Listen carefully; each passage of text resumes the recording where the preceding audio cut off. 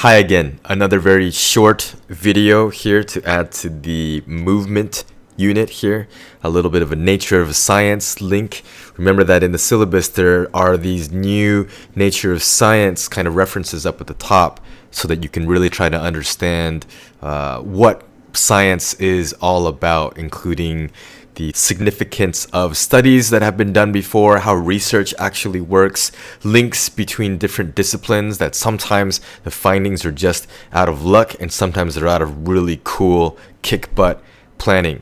So we're talking about muscles and muscle contractions. So here's a quick little diagram here. You should be familiar with this stuff. If you don't, then probably this isn't going to make any sense to you. So you understand that in your muscle fibers, down in the myofibrils, you have actin filaments and myosin filaments. And in order to make this muscle kind of move or contract or shorten, like the biceps to shorten in order to cause your elbow to bend, the myosin heads have to grab on to kind of binding sites on actin, and they pull like rowers, heave ho, heave ho, heave ho, and then it ends up pulling everything towards. So shown this in previous videos. ATP is involved. You got to know the specific role that ATP plays, but we're not talking about that specifically here.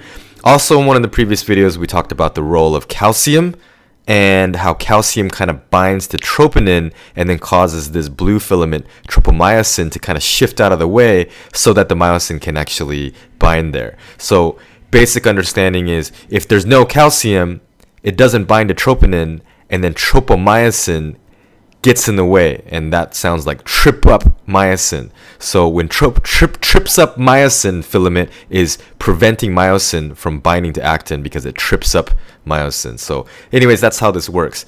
So people figured this out by using radioactive labeling. So you've seen this in many examples in topic 7. If you're doing higher level, then you understand that we've used all types of labeling of like phosphorus, radioactive sulfur for the Hershey and Chase experiment.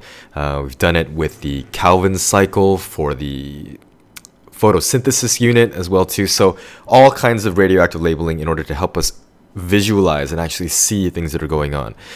So a special calcium isotope called calcium-45 was used, and you can actually visualize this. And so they found, using this technique called autoradiography, which is mentioned in many other places throughout the syllabus, so you make sure to check that out in the plants unit for the Calvin cycle experiments that Calvin actually did to figure out what the products of photosynthesis were.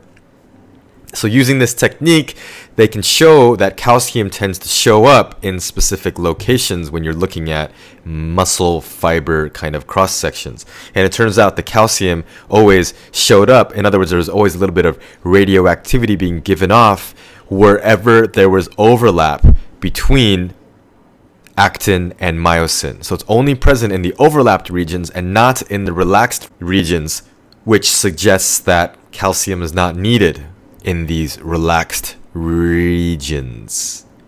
I'm getting confused between the words regions and reasons. Excuse me for that.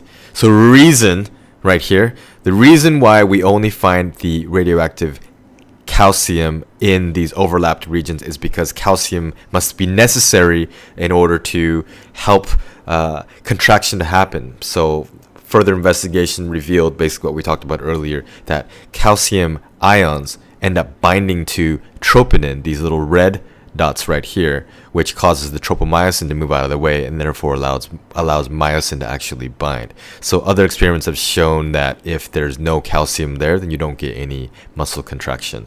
Also, fluorescent dyes have been used to actually track myosin head movement, so you can see that you actually have a little bit of movement from the heads moving back and forth. That power stroke is what they call it. Okay, that beep beep means my time is done. See ya.